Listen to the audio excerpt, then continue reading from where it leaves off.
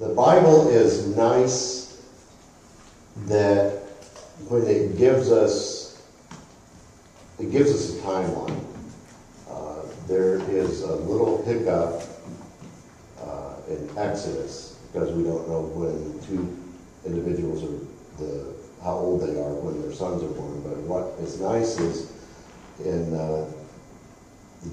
Genesis chapter 5, you find out how old they are when their firstborn is born, and then you can extrapolate. And it works out, and Methuselah dies the year of the flood. The year of the flood. Now, does he die in the flood? I don't know. Nobody knows. I have my own opinion on that, and you can come up with your own. But then we see that Noah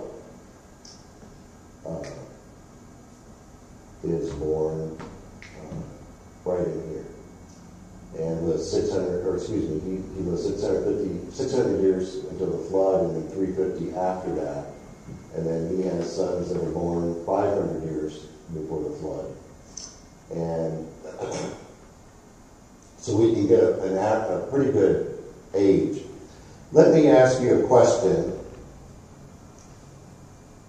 When God made Adam on that sixth day, how old was Adam on that sixth day? He's a day old, right? How old did he look? He was an adult. 27. He was an adult, right? And so why couldn't God make the earth look old just to thwart the wisdom of the wise, of man's wisdom? Because when people look at the earth, they say, well, it is, it's got to be old because it just looks, so weathered, and it's just been here for a long time. From the time that I went through grade school, Jason, you probably looked at this more than I have, but how many years do you think they've added to the evolutionary timetable since that time period? I mean, they've always, though it's nothing for them to add a few million, 10 million years here and there, and that's a big scope of time, and that's what they need to try to even fathom the work of what they call evolution. Whenever you see evolution at work, it's always a degenerative process. It's a mutation. It doesn't work upwards, it works downwards. Whenever you see a species change, and you see it sometimes in frogs when they get chemicals in the water and they mutate and they don't function the way they're supposed to.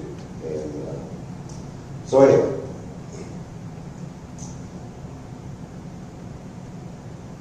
so Noah lives 350 years after the flood. And, a lot of times people don't think of this, but that's a good chunk of time. That's older than the United States. And so as we go through the timeline and you look at these descendants, they start living less and less and less. Peleg, and it might be a little harder to see, Peleg there, his name means division. And so in his lifetime, either at the time I would say probably the time he's born, because he's named division, is probably the date of the Tower of Babel. So if we throw that up there, you can see that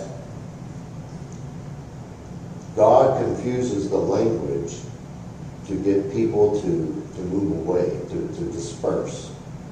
And so that happens.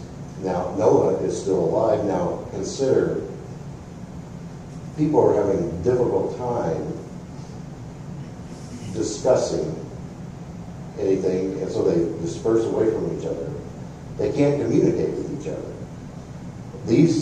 When God confuses the language, it seems that these new languages spring up, and there aren't people that are bilingual that can figure this out, until much later. So that has some impact, I believe, on the different stories that we have that are parallel in some sense to the Bible. However, they have a lot of extra things added in that seem far-fetched, related to the stars or whatever.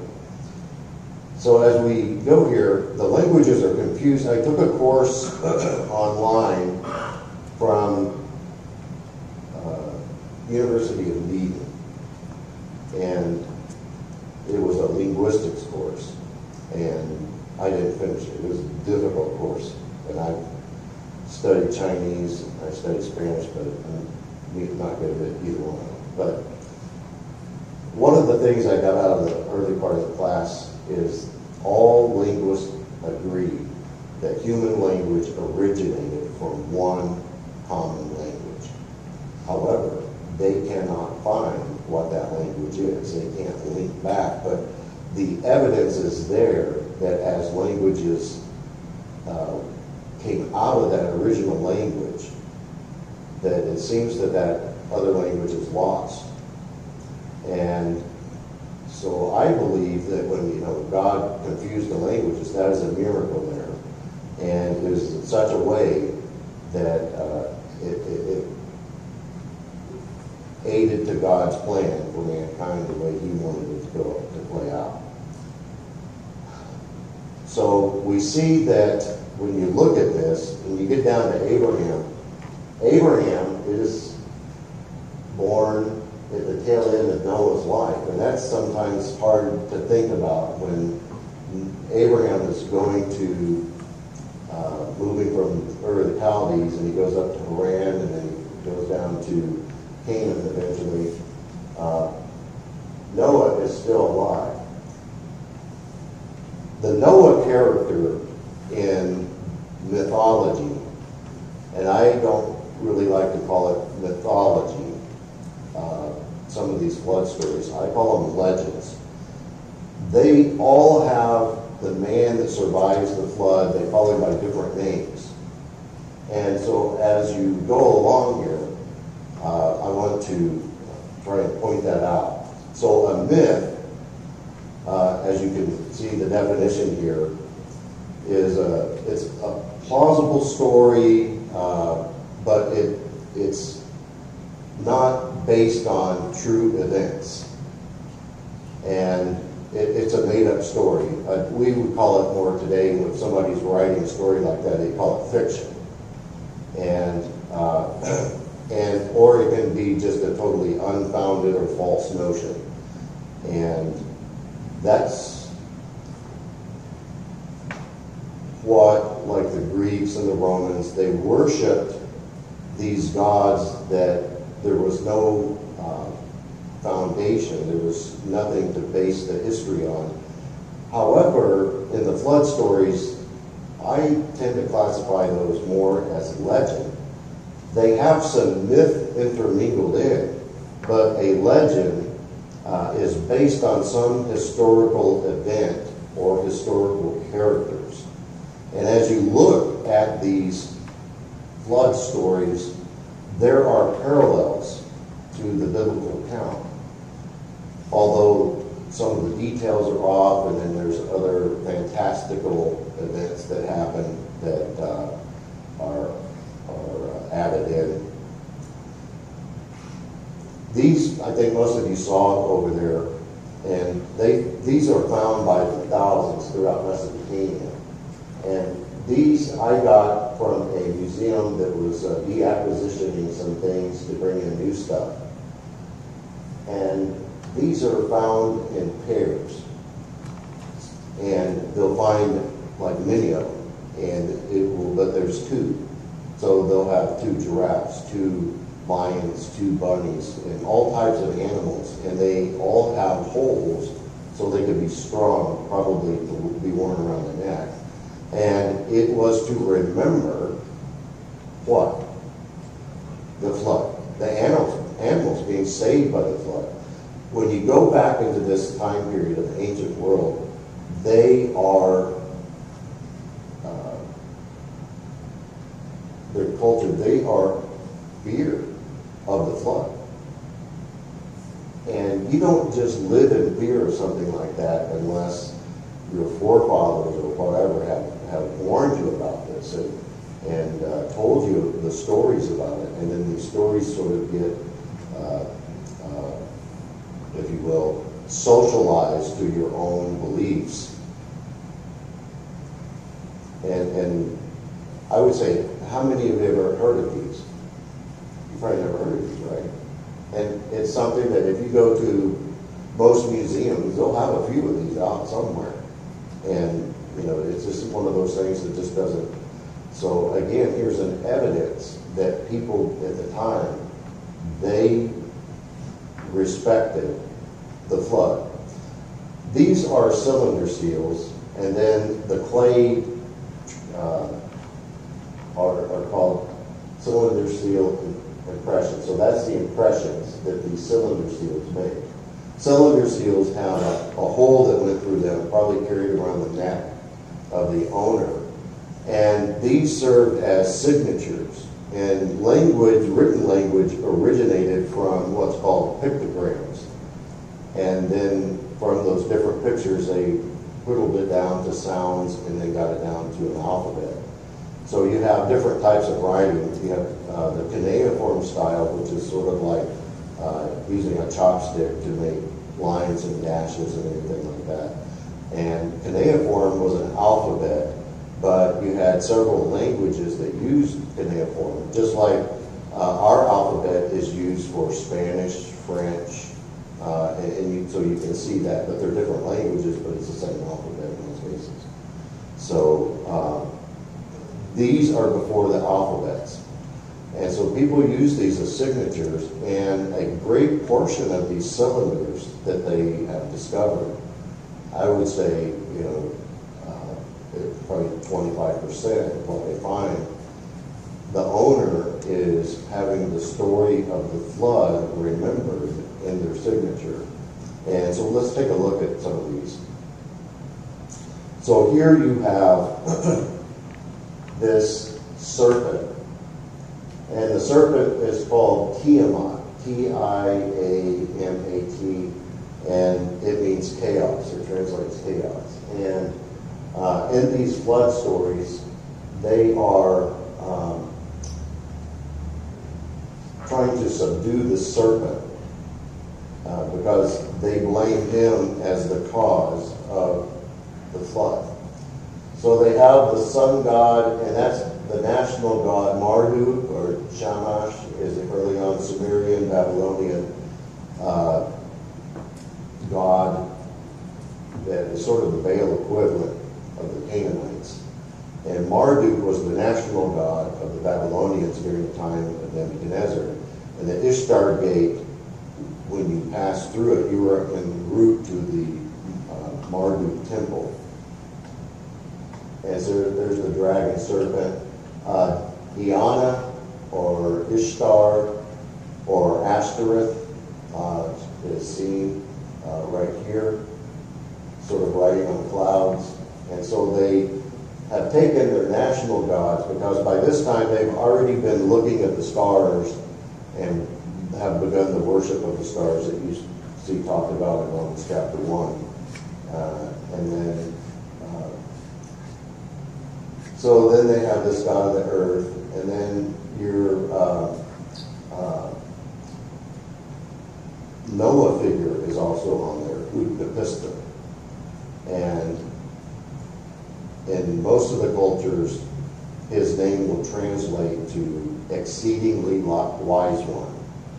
And they felt that he was immortal, and he lived 350 years after the flood. You know, so a lot of these stories will talk about him as being immortal.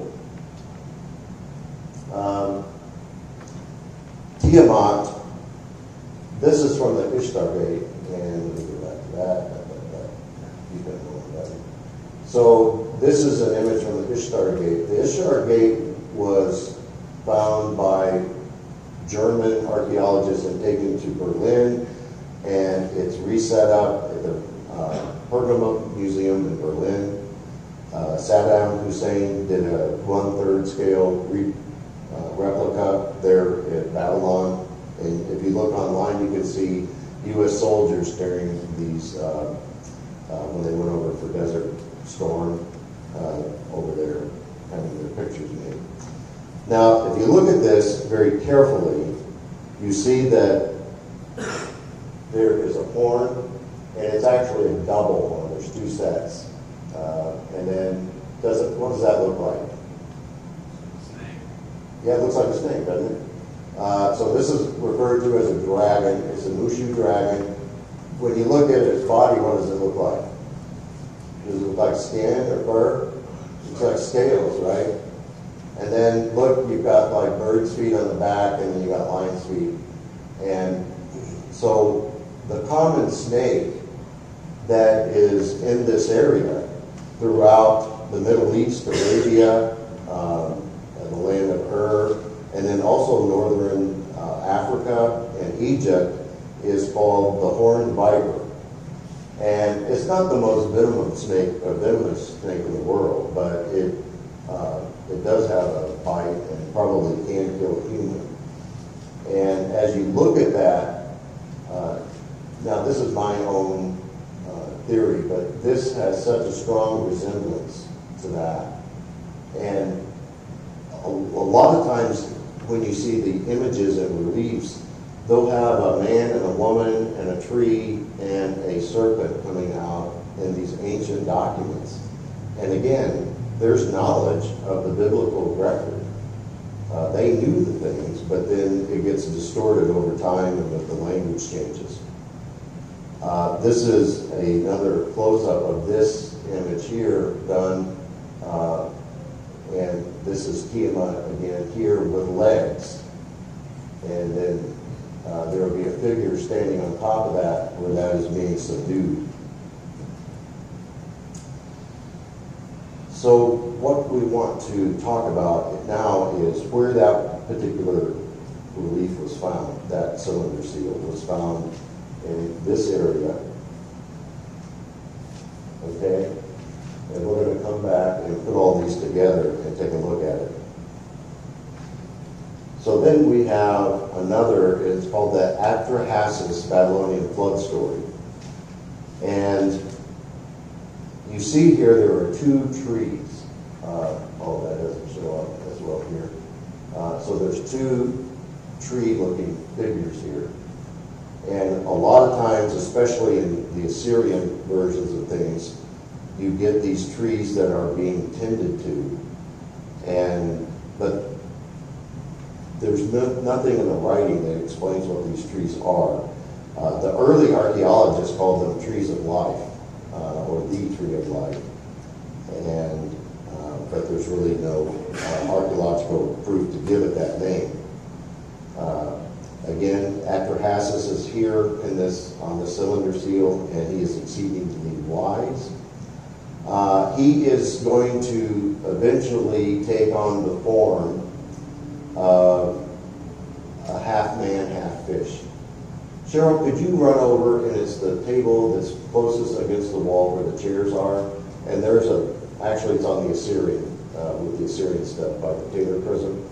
There's a little figure there it looks like a man and a fish. It's like it stands upright.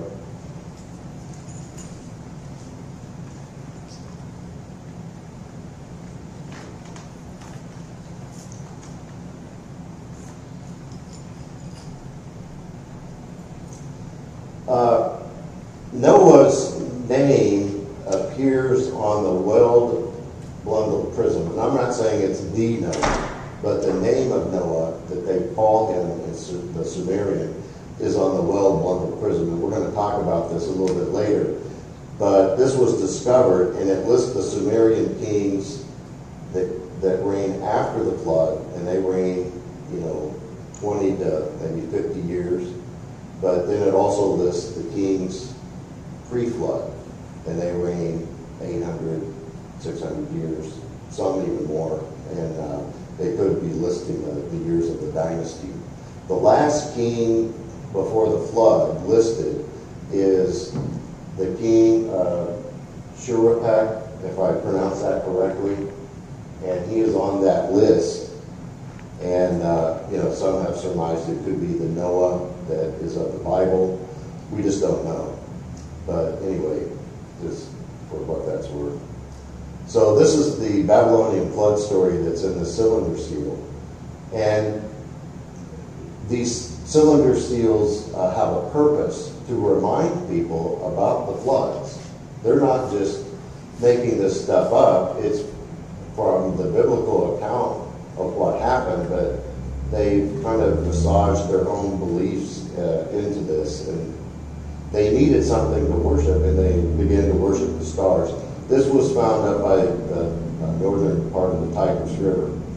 Then there's this one, and again you see Tiamat, the dragon serpent, being ridden by their gods.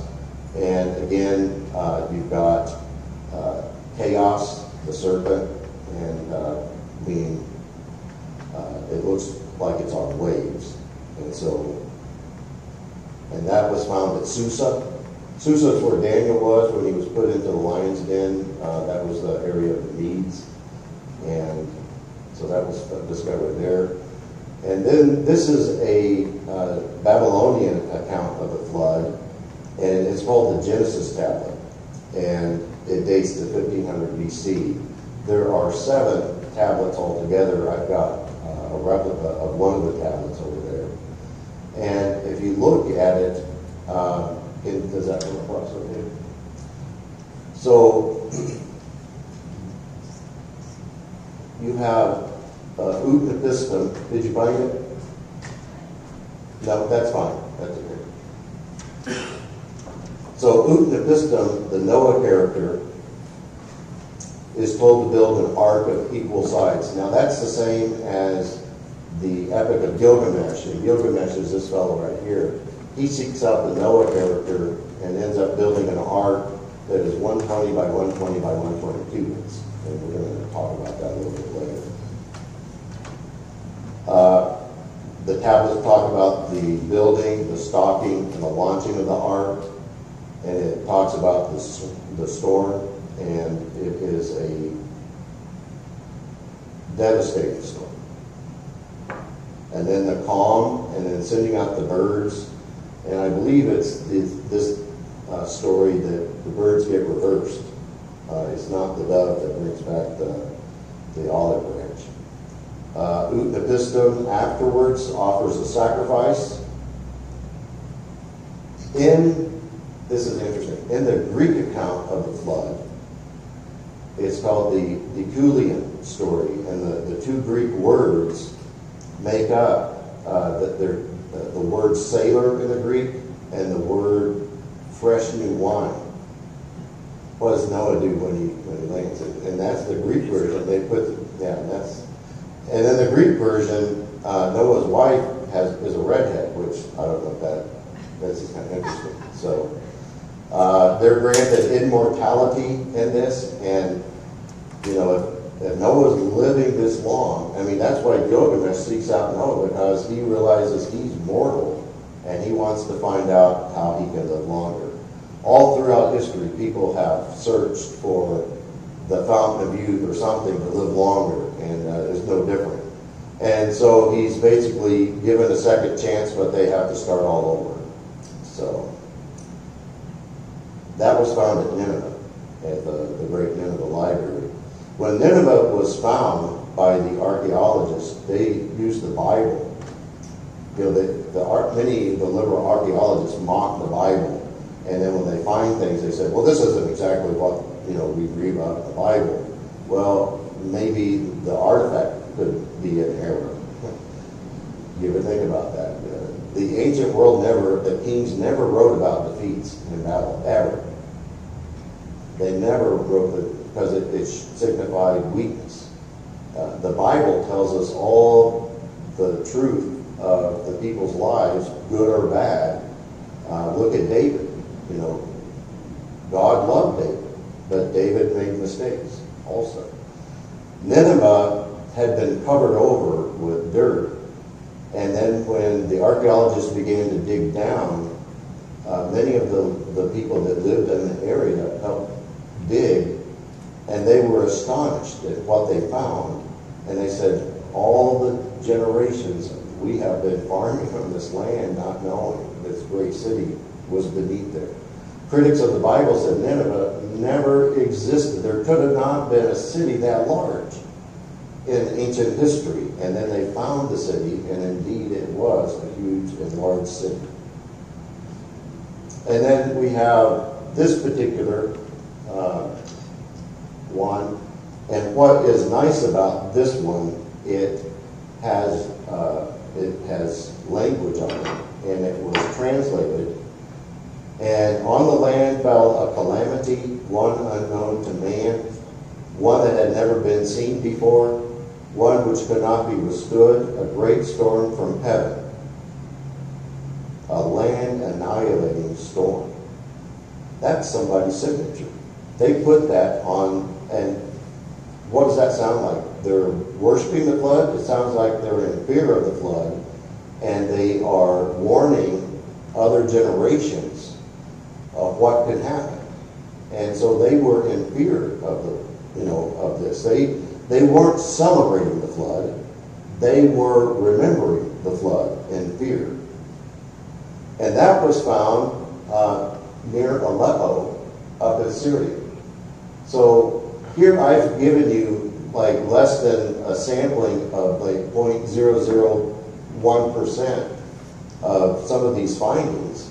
And we look here at where they're all located. And look at the elevations that these are located at. They're not at sea level. And this particular one is at least 60 miles from the nearest river that is, that could even cause a regional flood. And archaeologists will discount the Bible's discussing the flood and say, well, it was just a regional or a very limited area of flood. All these cultures have a flood. The Chinese have a flood story. But in their flood story, the Noah character and his wife actually are brother and sister. When the communists came to power, they thought that promoted incest, so they suppressed and squashed it. Many Chinese people I know have never heard that, and I learned it at the university when I studied these things. There's the well-Blundell prism, a better, more accurate version of it, the one at the British Museum. And that's the one that has the pre-flood kings listed there. What an incredible find. And I will say this over and over. In the first century, in the first century, you had miracles confirming what the apostles were saying. But 1 Corinthians 13 tells us that these miracles are going to fade away. There's something better, and when that which is perfect has come, which is the written word, what we're going to have left is what? Faith, hope, and love. And the greatest of these is love. But God has given us in the last few hundred years a new science of archaeology that has been digging these things up that show us that here are other accounts of the flood. These people were in fear of the flood. And other biblical discoveries that prove the events in the Bible. The Bible is neither myth nor legend.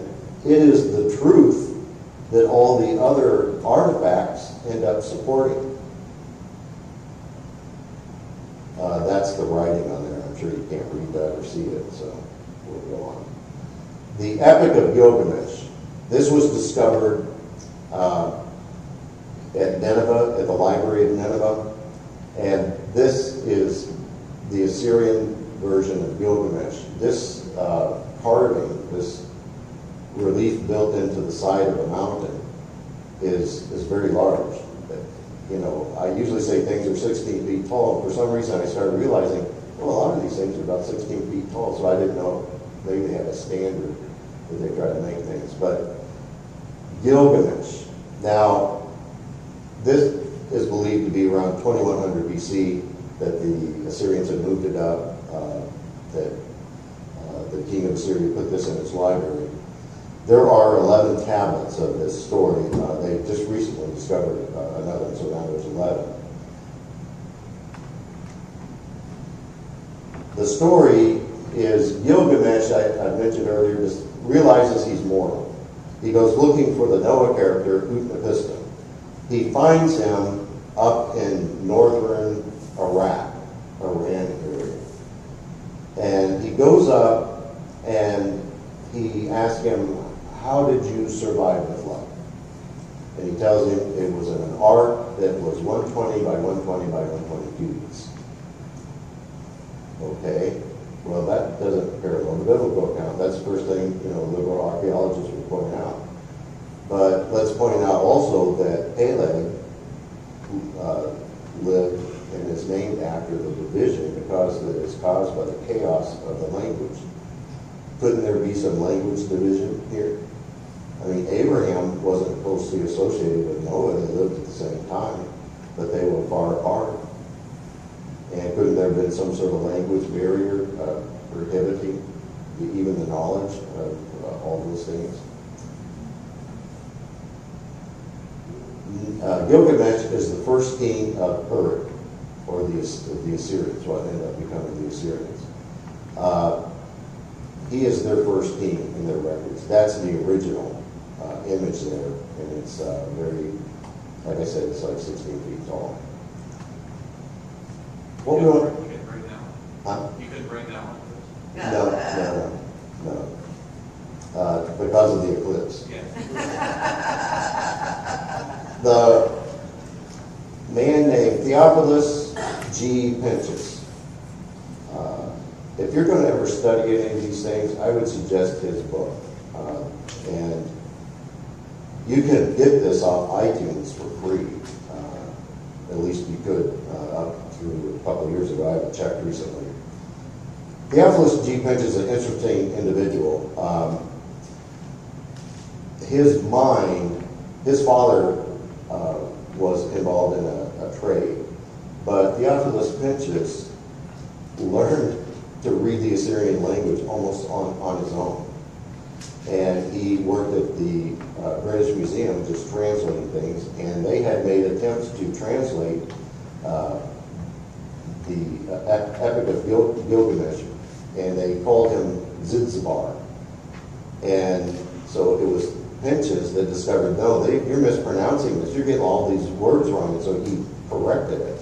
And then he wrote many books, and he lived up until around the 1930s.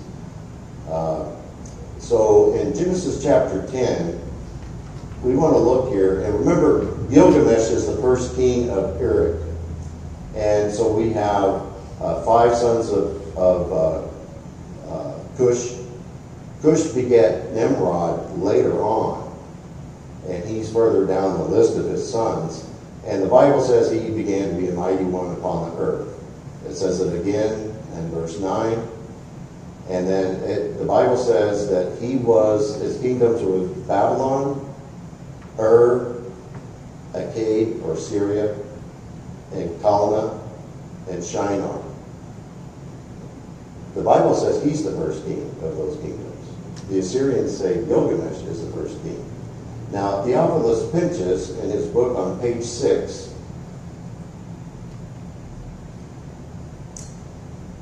shows us that he says Nimrod is the Gilgamesh. So let's take a look here. So in Genesis, we have Noah. He lived after the flood, 350 years. We already looked at that. After the flood, he comes out, he plants a vineyard. We know the story that he gets drunk. Nimrod, whose name means rebellion, is the mighty hunter before the Lord. Okay, and we don't know a whole lot about Nimrod, but the Bible makes a point to call him a mighty hunter before the Lord many times throughout, I think up to 5 times when he's mentioned. His kingdom was Babel, Erech, Akkad, and so on. So if you look at the Assyrian version of Gilgamesh, Noah is called Utnapishtim, and that he survived the deluge in the ark, and he lives afterward, ages afterwards. He's outliving generations of people. Gilgamesh is the first king of Uruk, according to their tradition. And Pinchas tells us that Gilgamesh is deified as a god to be worshipped after his death, and his name is changed to Merodach. So Marduk is a version of Merodach, or the language changed to the Babylonians. And this Gilgamesh character is the Baal to the Canaanites. He becomes the Baal to the Canaanites. Merodach is the same version of Baal that it is for the Canaanites, though they don't sacrifice their children to him. Zeus to the Greeks, and Zeus is Jupiter to the Latin, to the Romans. Merodach means rebellion, the same as Nimrod's name. That's kind of interesting. Pinchas looks at the etymology of the words and the language, and he is convinced that Nimrod and Gilgamesh are one and the same. Jeremiah mentions Merodach, the god of the Assyrians, 2 times in Jeremiah chapter 50. The Greek legend, the Deucalion, and if I pronounce that right. So it's derived of 2 names, from 2 words, and sweet new wine and sailor, or fisher, seaman. And then Zeus, Pinchas points out that Zeus is the Merodach. All of this kind of comes together. The Canaanite, and we'll talk about this in another session, the Canaanite Baal, and be careful going out on the internet. There's a lot of illustrations that say the Canaanite Baal was a bull-headed figure, but they show you illustrations. They don't show you artifacts. All the Canaanite artifacts, Baal has a mallet to strike the clouds. Many times he's standing on these sort of stilt things on his feet, I guess, so he can reach the clouds. And then he carries a lightning bolt. Zeus carries a lightning bolt. So the roots of all of this seem to take place through these legends where there are some biblical truths. Now, if Nimrod is Gilgamesh, and Gilgamesh went up to find Noah and find out how he survived the flood, it could be that Nimrod was there, and that was Nimrod that went up. And why would the dimensions of the ark be up? Any logical explanation? Language changed. I can associate with this because when I used to have to travel to China, I had to learn some Chinese to try to get things. I had to learn colors, I had to learn numbers, because if you didn't, your product would come in unbelievably messed up. And so I can relate to see how these numbers and things like that, but think about it. Which would you rather go in? Noah's Ark, which the ratio is perfect seagoing ratio, or would you rather go in Gilgamesh's version? Now, archaeologists and scholars will discount some of these things because they do not believe the Bible. They do not want people to believe the Bible, but Theophilus Pinchas and these early archaeologists, some of the reasons they got into the field was because they were wanting to show more of these artifacts that proved the Bible. Josephus wrote in his Antiquities of the Jews in 94 AD that you could see Noah's Ark. It was still visible in his day. It was still visible. He wasn't writing about Noah or the Noah's Ark to tell you about that. The reason he even mentions it, he's talking about a queen and her prince, son, and they became Jewish proselytes. And they went down during the famine that Agabus prophesies about in the book of Acts, and they supplied grain and food to the people of Jerusalem.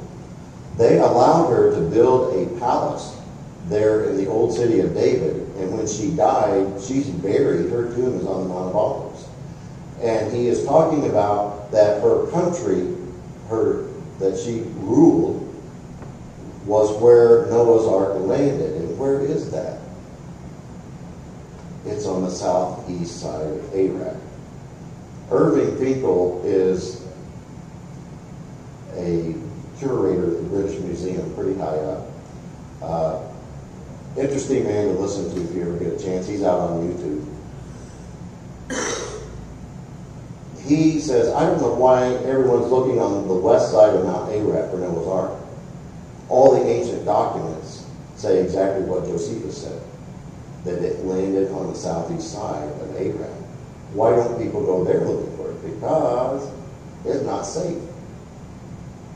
And the ones that want to go looking for Noah's Ark need to get funding to go, so they're going to look on the west side. And by the way, they're telling us as of 2021 that they found Noah's Ark, and it's this. And they're showing you all these images, and it's amazing the links that they go to try to make us believe they found Noah's Ark. And I will tell you, if they're looking on the west side personally,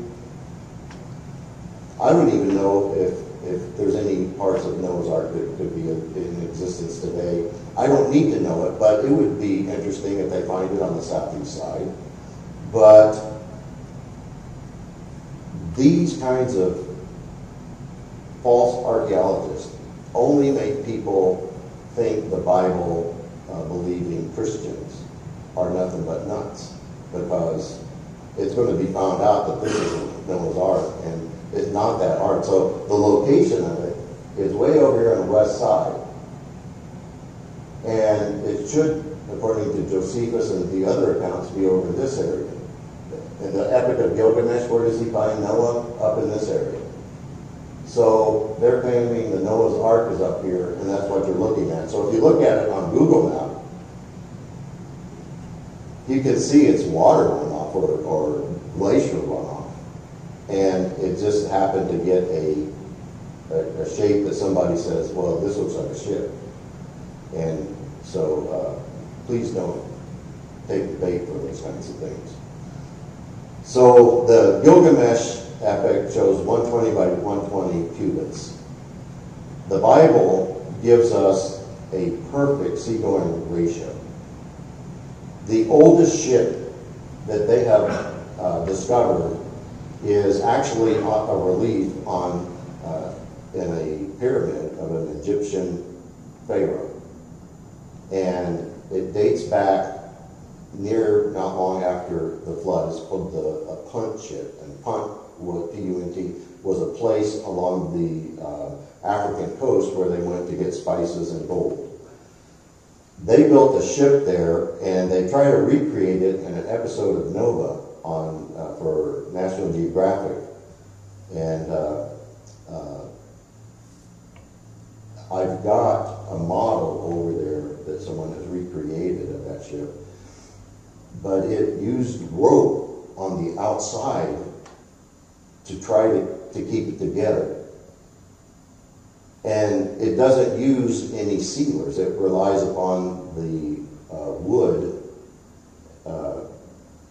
soaking up the water and expanding to seal it. When they put it in the water, the replica, it was leaking. And so they began to take scraps of linen and sticking it inside, or flax and sticking it in between the cracks. And then it finally swelled up enough. And then they went and sailed it. And there's a guy that was a sailor, a well-known sailor that sailed a lot of the seas with sailing craft. And he was afraid of it. He was afraid to go on it. But once they got going, but it's extremely awkward and heavy. It doesn't have a keel, and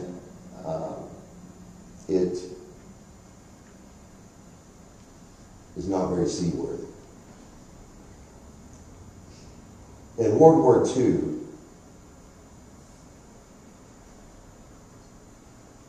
the United States and Great Britain had the design, and it was based on the ratios of Noah's Ark. They built nearly 3,000 of these ships, and they named them Liberty ships, and they sailed the Atlantic, they sailed the Pacific, and they were sunk either by torpedoes or by faulty welds because the people that were making them were unskilled, and some of them did rip. But none of them sank due to high seas. They were extremely seaworthy when other ships around them in the convoys were sinking. They could hold 2,800 jeeps, 440 Sherman tanks, 230 million rounds of rifle ammunition. There is one in San Francisco down by, what's the name of that? Pier 39? Yeah. And SS Jeremiah O'Brien. If you've seen the movie Titanic with Leonardo DiCaprio, that ship is used for the iceberg scene. And they took it out into the harbor, went under San Francisco Bridge, Golden Gate. You wouldn't think I ever lived there, right? So they went out and they ran the engine backwards and it trembled like this, and that's how they filmed that. It's about 10 foot more narrow than Noah's Ark. And that was to give it some speed. These are extremely slow vessels because they are so seaworthy, but they're not made for speed. And they didn't care because the main thing was to get the cargo where it was needed. And speed wasn't the most essential thing. I believe Noah's Ark was more of a barge-looking vessel. And everyone gets excited and says, "Did you see the Ark in Kentucky? Dad, you've got to go there." And I said, "When they can build it with one door and one window, I'll go take a look. But until they can do that, I won't even bother. If you're going to build Noah's Ark, do it right." That's what I had to say. This is a picture of that ship that they built, and it's the relief there. And you can see the ropes here that they believe held it together on the ends. And very difficult for them to build that. I want to give you a little bit of a bonus here. And this is something that I did as a hobby. I went to Mesa Verde, and I had gone to Mesa Verde many times as a young boy. And my parents, that was a vacation for us to go there. Been to Mesa Verde many times. I took my daughters there when they were, 6 and 4? Oh, no, like 9, 10. 9 and 10. Okay, so we went there, and the thing that really chapped me at the museum there at Mesa Verde is they have discovered all of these shark teeth, whale bones, eels, you name it, ocean mammals and fish. And they said the Anasazi Indians happened to put their trash heap on where this hard collection of fossil bed was at. Why couldn't they have been eating these things? You know, why it was in their trash, so why couldn't it? Well, I got ahead of myself. So before we go there, let's look at the Ark one more time. And you know the lines that you see on the ships? It has a name. It's named after this man, Samuel Plimsoll. And that's called the Plimsoll line. And the British were losing a lot of ships at sea, losing a lot of sailors because they were overloading the ships. And so he came up with a formula, a basic formula, and then it has even been refined even further for ships today, and depending on the solidity of the ocean. But the basic formula is 1/2 the height of the ship. Now, let's figure out what the Ark's Plimsoll line would be. So it's 30 cubits high. So what would be the Plimsoll line for the ship if it's 1/2? 15 cubits. 15 cubits. So Genesis 6. David, read that for me. And the flood was 40 days upon the earth, and the waters increased, and bare up the ark, and it was lift above the earth. And the waters prevailed, and were increased greatly upon the earth, and the ark went upon the face of the waters. And the waters prevailed exceedingly upon the earth, and all the high hills, and there and that were under the whole heaven were covered. 15 cubits upward did the waters prevail, and the mountains were covered. What was the plimsoll line of the ark? 15 cubits. God raised the water over the highest mountain. And someone might say, hey, you know, at Everest you can't breathe at that high. If it covered Everest that high, people die. They call it the death zone. So how could Noah and his animals survive? Well, one, God can do anything. But let's look at the other.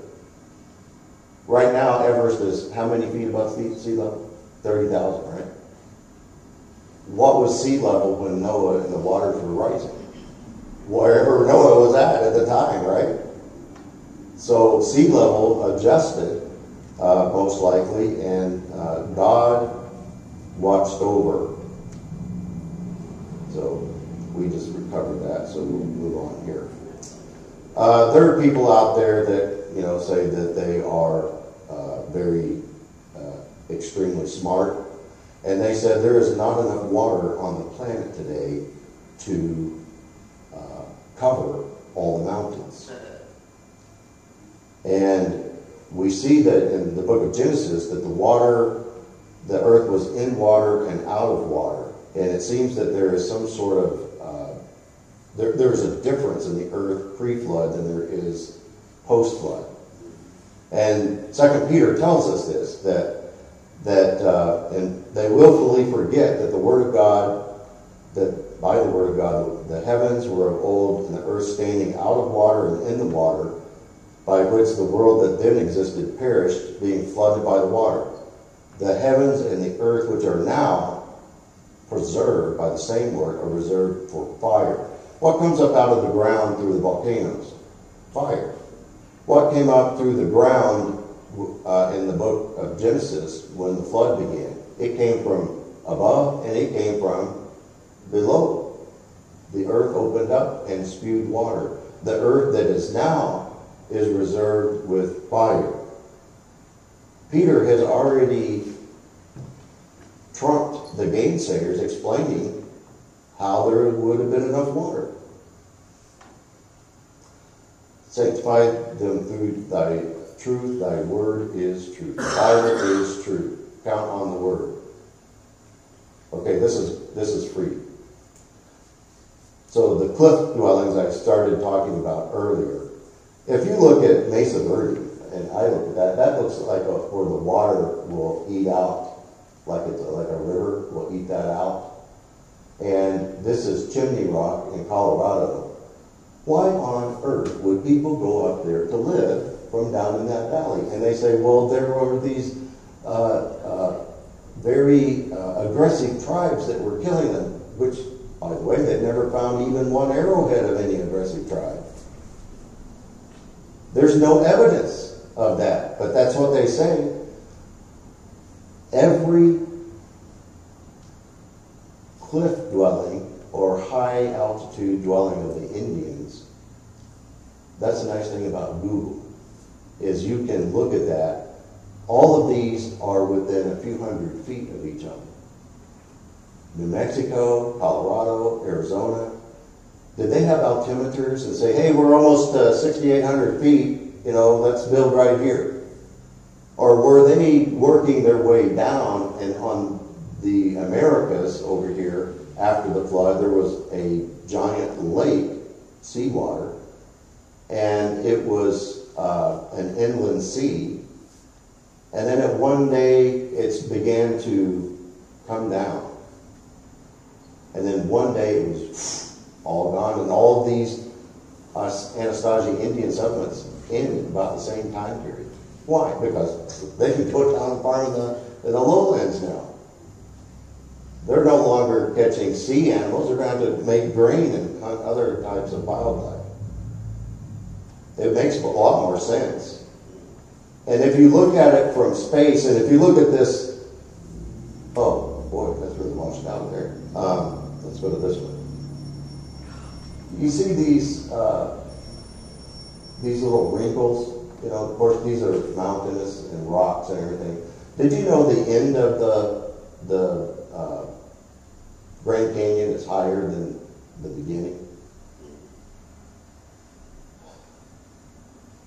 I believe that this all washed out in a very quick time. I think it was like leaking down. This is my opinion. And it was leaking down and all washed out in a very quick time. When I was a kid on the farm and we did irrigation, I would build dams in the furrows while my dad slept, waiting for the water to get down, and he'd sleep in the pickup there, you know. And so I would build dams, which probably if he knew what I was doing, he'd probably be upset, but I built dams in the furrows. And I would watch these things over and over and how they would break loose. And see this? This looks exactly like when the water would bust loose all at once and just come out, and it would just wash everything away except the heaviest sands and dirts.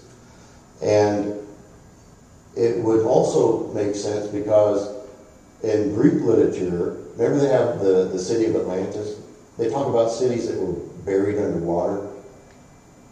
At some point, since the flood in the Greek writings, there has been a sea level rise that went up very quickly and buried a lot of the coastal cities. And they wrote about this. And I think some event like this could very well have caused that. Now, that's my opinion. You can take it for what it's worth. When I was at